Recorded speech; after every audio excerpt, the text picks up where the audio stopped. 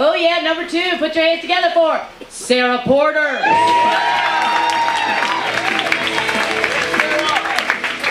Thanks, y'all. So, I was reading Cosmo last night, because I'm single, and the article said that 80% of men find women with a husky voice attractive. I think Cosmo is a sack of shit, because I know that 100% of men find women attractive when they don't talk.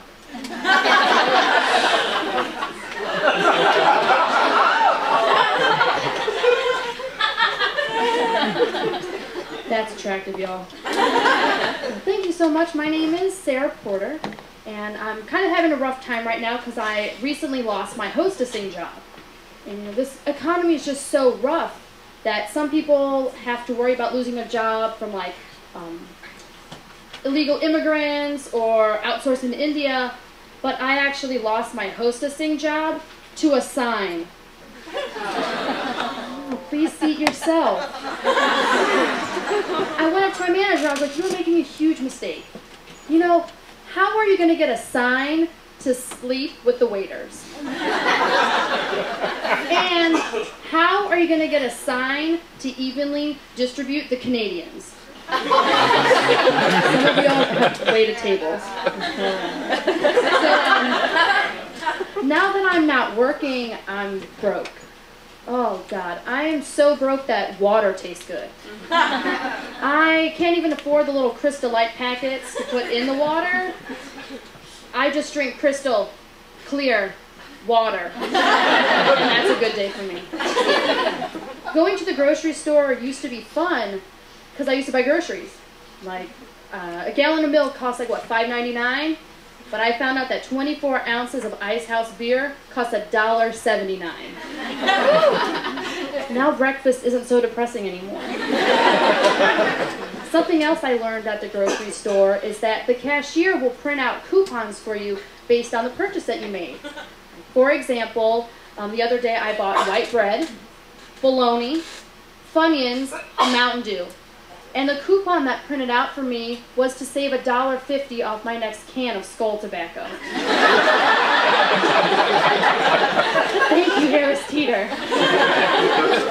Something else that I've learned to do to save money is like little do-it-yourself at-home projects. Like the other day I made a set of curtains from an old dress I don't wear anymore because I was watching Gone with the Wind. But if I really wanted to be historically accurate, I should have used KKK robes.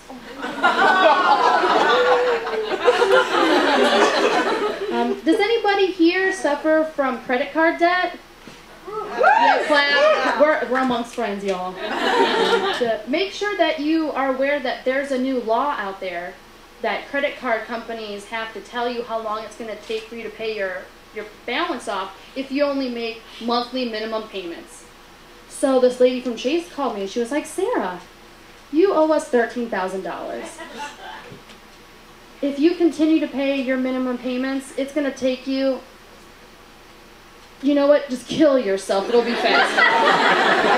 And if you only spend $2,000 more with a 19.99% APR, you qualify for the new Chase Platinum Suicide Rewards program. In the mail, we will send to you a platinum rope, a platinum chair, and a platinum over-the-door attachment. Anybody here excited that it's baseball playoffs? Baseball!